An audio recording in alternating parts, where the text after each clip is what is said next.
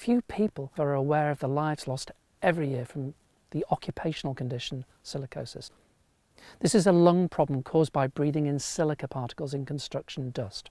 Silicosis eventually kills affected people. People just can't get enough oxygen into their bodies to survive. Silicosis is almost entirely irreversible.